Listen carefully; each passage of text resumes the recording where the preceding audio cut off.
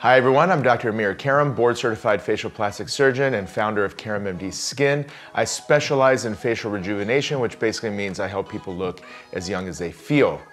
And today we're going to talk about a very important topic that comes up a lot and a lot of questions surrounding this, and I'm going to try to help clarify what are the best lasers that can be used for hyperpigmentation of the skin. But before we jump into the treatments, I'm going to set it up by explaining a little bit about how hyperpigmentation is formed and what are the different types of hyperpigmentation, because that's really going to inform whether or not a laser is even a meaningful option or whether it should actually be something to avoid. This is very important, so you want to stay tuned for that. And also on a bigger scale, how can you really keep hyperpigmentation down and keep it from coming back even after you've had laser treatments? So a lot of information in this video, a lot of information that's highly useful. So stay tuned and stay with us as we break this down and get all the information out. So let's start off with how hyperpigmentation is formed. What is the underlying reasons? So basically, sun damage is your typical culprit for hyperpigmentation. What ends up happening is the sun's ultraviolet rays, is specifically the UVA category, and to some degree UVB, get absorbed by the skin. And once they get absorbed by the skin, the melanocytes, which are deep into the dermis of the skin, will take up some of that solar energy, in a way protecting the skin, right? Now, the problem is when we are young, there's a lot of protective activity going on a biochemical level at the skin. Antioxidant effects, skin repair, collagen production, all this stuff is really ramped up.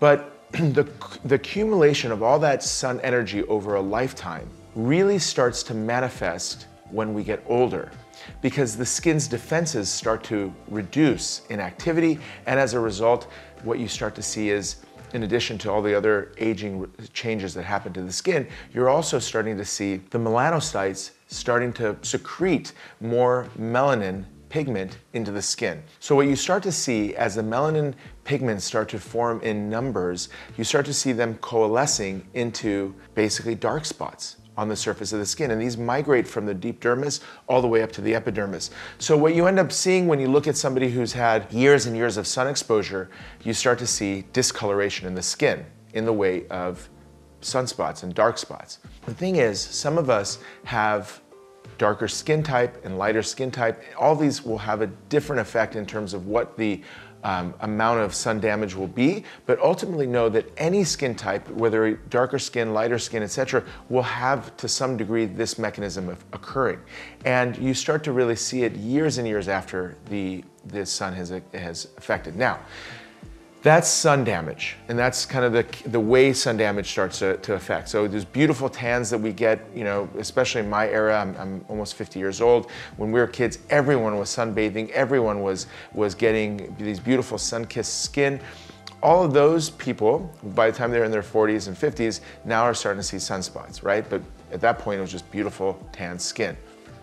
We've learned our lesson there, right? So everyone is aware that excess sun can cause skin damage, both in terms of aging, but also skin cancers. So now there's a whole movement around sun protection using sunblocks and sun avoidance to some degree. The beautiful thing about that is that the younger person who's listening to this, if you take on that lifestyle, wear a broad spectrum sunblock, wear hats, try to avoid as much sun, you know, on your face as possible, you're effectively probably not going to have this problem as so much when you get older, right? So you're in a way can prevent this. For all of us who've gone through this and we're at a place in life where that is now no longer the case and we're starting to see the dark spots, so let's talk about how we can manage that. But before we do, let's just quickly define another type of hyperpigmentation called melasma. Now, melasma is not necessarily related to years and years of sun exposure and creation of dark spots. Melasma oftentimes has its origins in hormonal changes, in just genetics, and different things that create a different type of hyperpigmentation. They're large plaques throughout the skin that are very responsive to sun but aren't necessarily originated from sun. You know, we see this a lot with people who are on birth control pills, who have different types of hormonal patterns. And as a result, you see melasma. Why melasma is important to differentiate, and this is why I think it's super important to make sure you define which condition you have, because melasma is not really treatable with lasers. In fact, many lasers can make melasma worse, whereas sun damage, hyperpigmentation, dark spots from sun, can absolutely be remedied by the lasers that I'm about to talk about. So this is an important point I want you to really understand, and if you need to, go see a dermatologist, really define which one you have before you jump into, you know, laser treatments and all this kind of stuff. I'm planning on having a whole discussion on melasma, which I know affects many of you, including my wife, and I have some very strong opinions on how to manage that. But let's go back to the lasers. Let's talk about what lasers are ideal for. In my mind, there's two categories of lasers that really affect, in a positive way, sun damage. Number one is the category of the IPLs and BBLs. So intense pulse light, BBLs, broadband light, depending on the company that's making them, they're going to be called these two different things. We use BBL because we use a Cyton device in our practice, and as a result, BBL is our treatment of choice for that category. And what it does basically is, this is not a true laser, but it's more of a light that gets absorbed by the melanin pigment and effectively breaks up the melanin pigment, right? So that's, the dark spots get darker, starts to break out in like coffee ground look, and then it becomes absorbed. And once that happens, the pigments that are within the range that the light can penetrate all get affected. Now, there's two pieces to understand when it comes to IPLs, and I'm just gonna call it IPLs just to make it simple. IPLs. Number one is the pigment is constantly traveling. It's going from deeper to more shallow. So you're not gonna get all of it in one treatment, because there's gonna be new ones that are gonna be coming out the second the superficial ones are gone. So typically treatments are done in succession, anywhere from 3 to 5 to 7 treatments, and that allows for the migration of new pigment to come up. But in addition, any inefficiency in the treatment will get cleaned up by the next treatment. So the first treatment is always going to get the most amount of pigment, the second one will be less and less and less, until finally you have, for the most part, a significant improvement in the skin. Now, BBL, generally speaking, requires a few less treatments just because of the way the technology is. It's 3 to 5 treatments normally. But keep in mind that you need to do them, not one, but several, in order to get the real result. And so many times people make the mistake of just going in for one treatment and they're like, yeah, that was like a little bit of an improvement, but not the improvement that I was hoping for. So that's really, really important. The other category of treatment is resurfacing, right? Remember we said these pigments come up from the deep dermis, they land in the epidermis and upper dermis, and any type of a laser that's gonna go through and literally wipe away the skin that houses that pigment is going to make the skin clear. So we see great results with resurfacing treatments as well. Now, they don't have to be super deep. Anything that's in that epidermal layer can come off. It doesn't have to be like a 2-month recovery in a deep, deep laser. So micro laser peels, superficial depth laser peels are very, very helpful in that way. I like erbium YAG personally because it's much more specific in its area of ablation, as opposed to CO2, which can create a lot of heat throughout the skin and allow the skin to be a lot more red and inflamed post-treatment. So erbium YAG, ideal for somebody who's conscious of recovery. Now, for the CO2 lasers, what a lot of people have done, when I say a lot, I mean the industry has done, is they fractionated the laser, because it's very hard to recover from a full field CO2 laser resurfacing. So fractionated lasers, basically like Fraxel in the category of Cyton, which is the halo, or profractional, which is also a Cyton laser. These fractionated lasers will also improve pigment. But keep in mind, anytime you're fractionating a laser, you're only treating a portion of the skin at the same time, right? So it's you know, for example, in the case of halo or profractional, which is I'm very familiar with, those are anywhere from like 10 to 20% of the skin surface is getting treated in one setting. So that leaves 80% of it that never even sees the light therapy. So as a result of that, what you need to keep in mind is that you need several treatments of those as well, generally speaking, to get the best result. But fractionated laser have the advantage of being shorter recovery, easier to get through because you're not treating everything at one time. But the consequence of that is you need to have multiple treatments.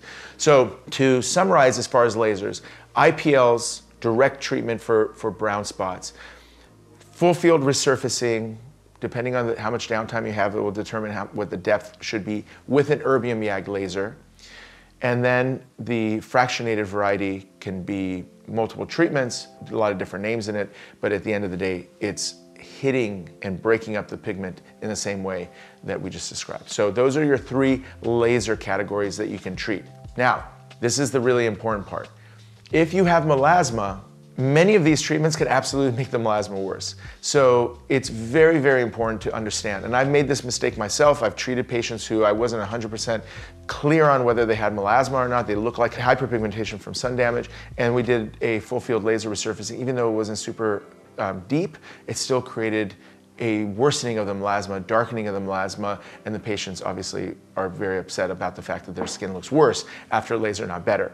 And this is a very, very important thing, and very few technicians really understand how to manage the settings to be able to treat melasma well with IPL or BBL without worsening it. And I would just say, in general, it's not worth it. And because the underlying reason why it's happening is completely different, and you're not going to improve it fundamentally, so why even try and take the risk? So melasma, personally not a fan of laser treatments. Take it or leave it, listen to your dermatologist, etc. ultimately, but this is my perspective on it. Now, this is where it gets super interesting, and I want you to really, really understand this part. Think about leaves on a tree falling during autumn, right? Leaves are falling. You go through, you look at the bottom of your tree and there's all these leaves. So what do? You go through and you clean it all up. That's your laser treatment. But what happens next week? You come back, there's more leaves because more leaves fell. So you come back and do it again and again.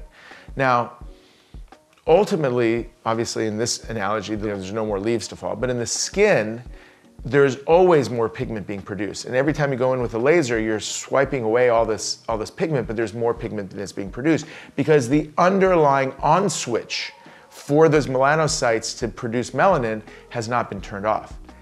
That is where skincare comes into the picture and why it's so critical in terms of managing pigment production. And I think a lot of people don't really think of it this way. This paradigm is super important because what you're doing when you are suppressing melanocyte production of melanin is you're preventing the leaves from falling in the first place, right? So therefore you don't have to go under and clean up.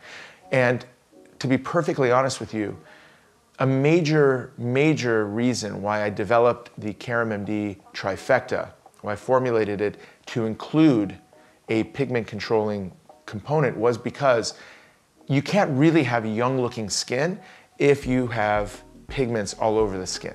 I mean, that's just not what young skin looks like. Clarity and uniformity of the skin is super important. So for example, what I did included in the trifecta, vitamin C is a major suppressor of melanocyte production. Retinol is a major suppressor, and a non-hydroquinone lightener.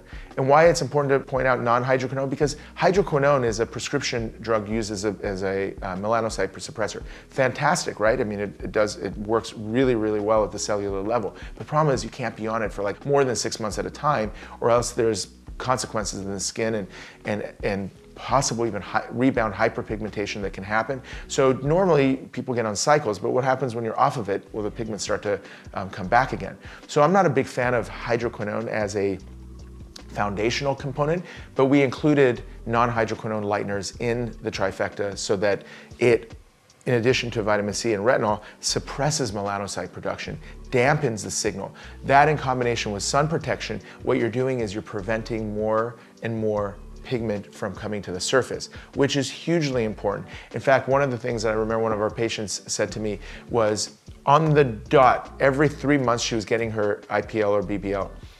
When she's been on the trifecta for about a year or so, she says she forgot to make those appointments because her skin looks so good. She stopped making her laser appointments. Now, I'm not saying that there's no place for lasers when you're on good skincare, but honestly, once between the two of them, you get things under control and you're suppressing melanocytes and you're controlling the amount of sun your skin's getting, guess what? I really anticipate you're gonna probably need these lasers less and less and less. But in the meantime, to get things under control and to be able to handle the bigger picture and really improve things, these lasers that I mentioned are the lasers that you want to consider as part of your general routine and regimen for pigment control. Now, if you don't want to do skincare, you don't want to do that aspect, then here's what I would say. Every 3 months to 4 months, you go in and you get your IPL or BBL. It's basically to sweep away more pigment. Between treatments, more will come. You treat them away. That's another way you can manage things. All right, folks, that's the story of hyperpigmentation and lasers and bonus skincare. So I hope all that made sense to you. I hope all that put the picture together and gives you the foundation to go forward and do the best things you can for your skin. All right, folks, thank you so much. If you have any questions, drop them in the comments below. I'll do my best to answer all of them. And if you haven't already, hit subscribe, hit like, and share this with some friends and family. Help get the word out. I think this is good, some good stuff for everyone. All right, folks, thanks so much. Dr. Amir Karam.